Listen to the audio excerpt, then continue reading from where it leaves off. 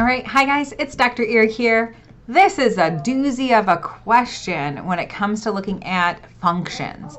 So we're going to be comparing exponential functions, linear functions, just a whole lot of functions. So I have this in the exponential unit, but the first question actually relates to a linear function. Let's first read the prompt. The company that produces strawberry, grape, and raspberry jam tracked the cost to make each type of jam each year. The cost to make a container of each type of jam increased, including the supply costs. The cost in dollars to make the container of strawberry and grape jam are listed below. And then where x represents the number of years, and then the exponential function shows the raspberry jam. So that was nice of us, them for us to get S for strawberry, G for grape, and R for raspberry. So which statement is true about the cost to make a container of strawberry jam? Well, it says strawberry jam, so I'm going to open up the graphing calculator, and I'm going to type in the strawberry jam recipe. S of x equals 3.10 plus 0.05x. Now, when I look at this, I'm like, dude, that's a straight line. Why are they giving me a straight line?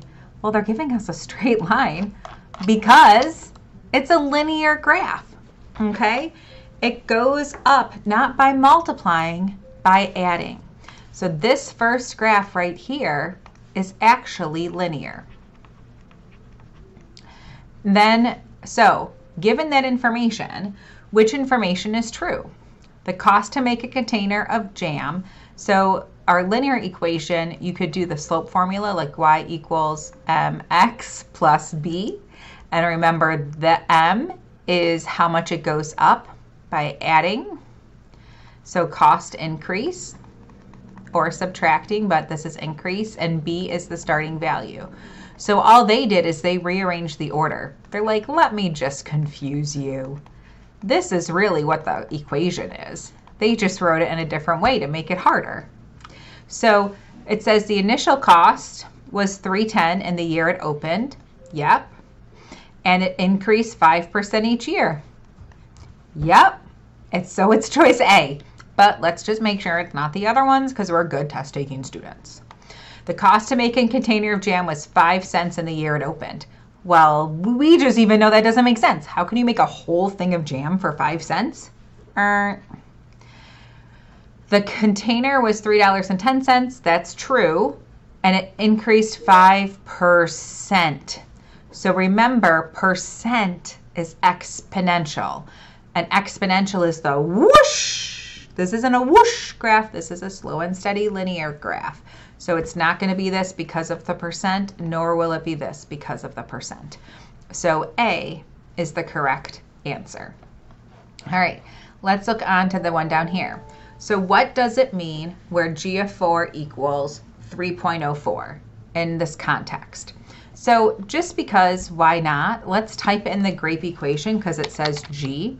So I'm going to do G of x equals 0.01 times x minus 1 squared plus 2.95. Okay, let's turn off this equation. And it says G of 4. And yeah, that's what we got, 3.04. So what does that mean? What that means is at x equals 4, our output is 3.04.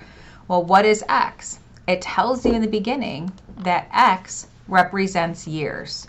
So this is just saying at 4 years, it equals $3.04. So which one is 4 years, $3.04? These say $4, so it's not that one. This says $3, so it's not that, or 3 years, so it's not that one. So it's letter B, process of elimination. This one says, which function represents the cost in dollars to make the raspberry jam? Well, we have A, B, C, D as options, so we're going to go to our A of x, B of x process. A of x equals 2.0 times 0.87 to the x. Well, when I look at that, I can clearly see that my graph is going down, and I'm trying to match it to the raspberry jam graph, which is going up. So I know it's not letter A.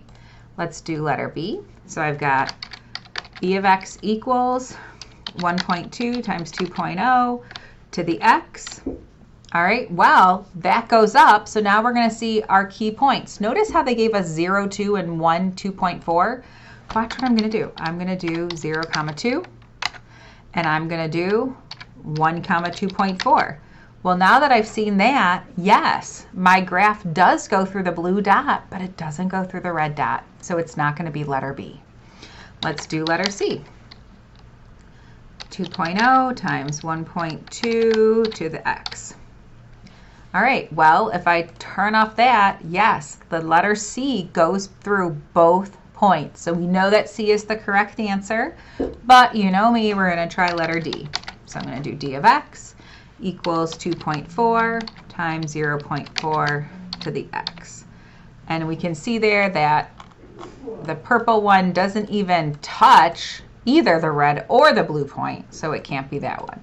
It's got to be letter C, which is the green graph. Bye, guys.